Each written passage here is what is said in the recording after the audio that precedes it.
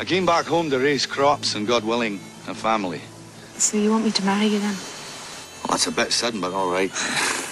Is that what you'd call a proposal? I love you. Always have. I want to marry you. In a land of timeless beauty, William Wallace was a man of peace. I want to stay here with you. And I with you. You say you want to stay out of the troubles? If I can live in peace, I will. But when they threatened his world, Edward Longshanks is the most ruthless king ever to sit on the throne of England. Scotland. My land.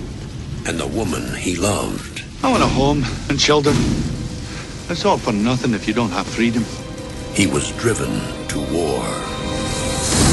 Go back to England and tell them there that Scotland's daughters and her sons are yours no more. A rebellion has begun. Under whom? William Wallace. He rallies new volunteers in every Scottish town. We've come to fight and to die for you. Stand up, man. I'm not the Pope.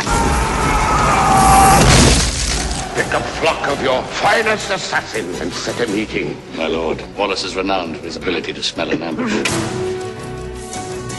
We'll dispatch our future queen with the notion that she comes in peace. Longshanks desires peace. He declares it to me, I swear it. You tell your king, William Wallace will not be ruled, nor will any Scot while I live.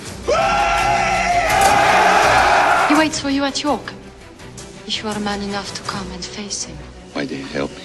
Because of the way you are looking at me now. Where are you going? I'm going to pick a fight.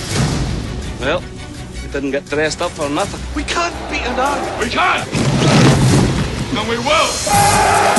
Would you be willing, for one chance, just one chance, to tell our enemies that they may take our lives, but they'll never take our freedom?